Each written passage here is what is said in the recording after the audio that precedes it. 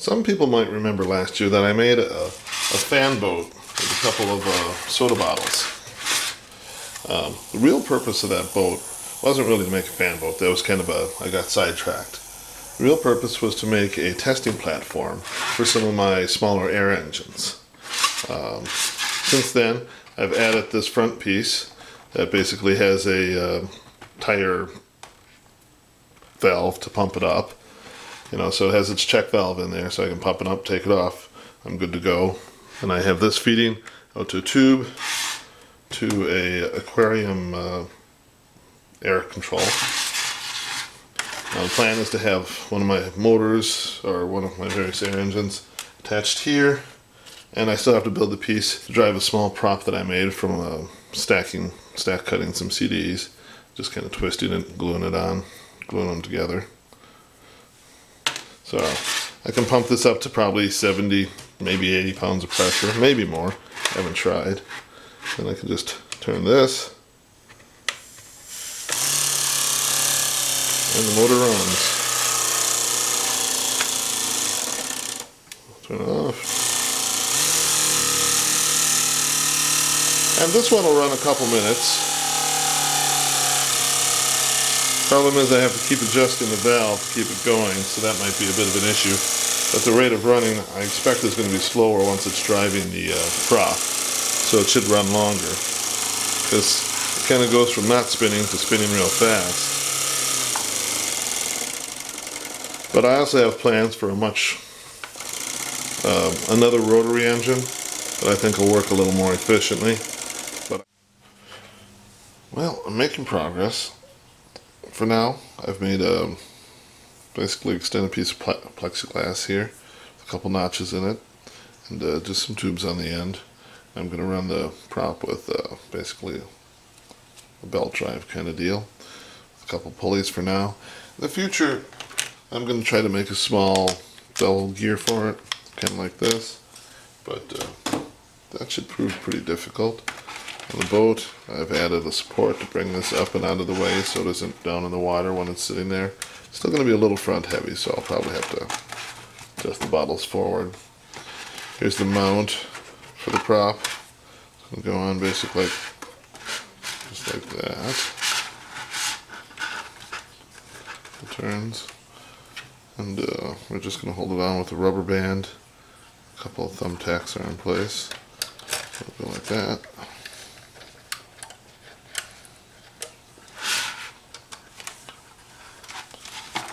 Hard to see now, but that'll just bring the drive down below.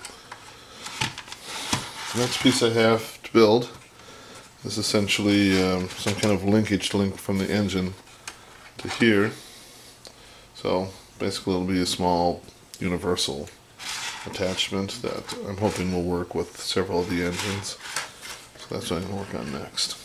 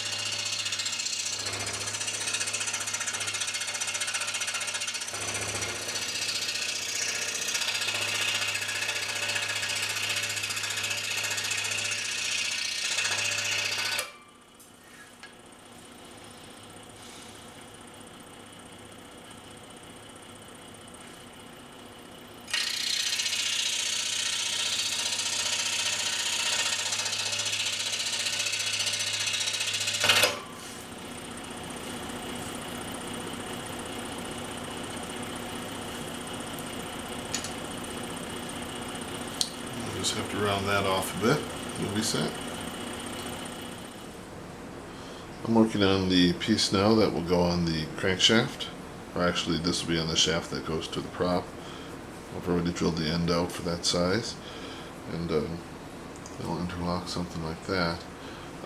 I did make this too short, so I'll probably just try and modify this one, but I've already updated my plan here to give it a little greater range of motion once the universal joints are created.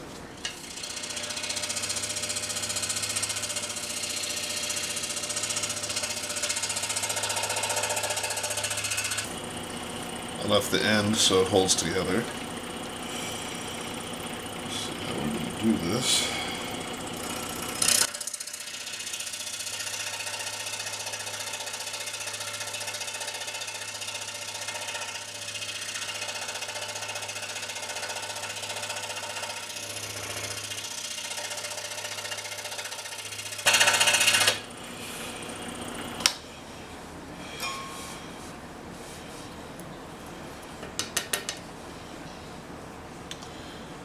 I can round the end off once again with a file.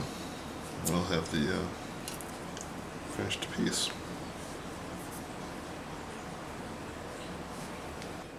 My first attempt at the part that's going to connect it in the middle, I'm making the hole loose and thinking that if I have the holes in the shafts tight, that might work better, but we'll see.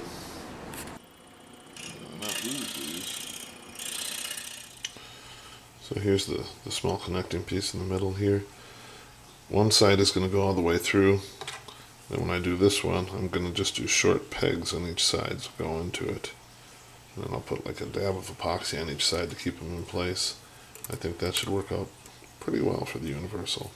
I might have made that a hair too tight, but we can loosen it once I cut it.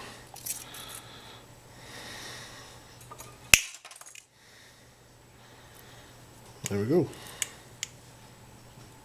This is my length that'll be between my engine and my drive.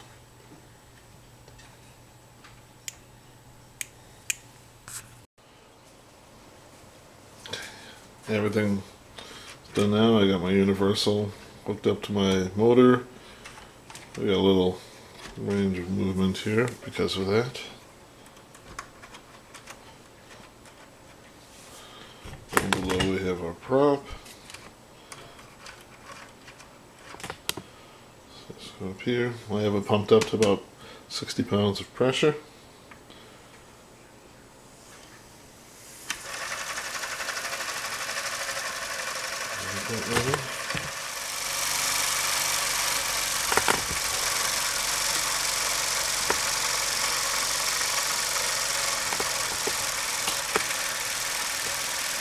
A lot of blow by in the engine. I kind of took it all apart, so it was kind of running high friction. So I could loosen things up. It would run a little easier. Now it runs on a lot less air, but a lot of air slips by.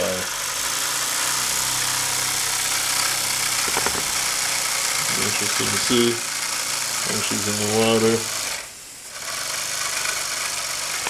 Getting too far and it pinches, but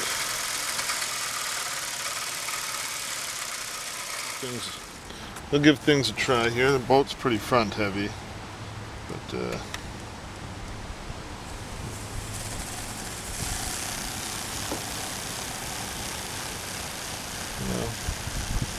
looks like the belt is slipping. Whoa, big race.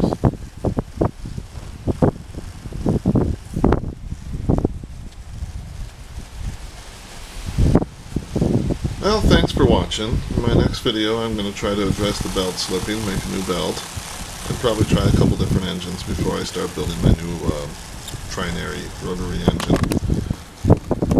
Thanks again. Bye.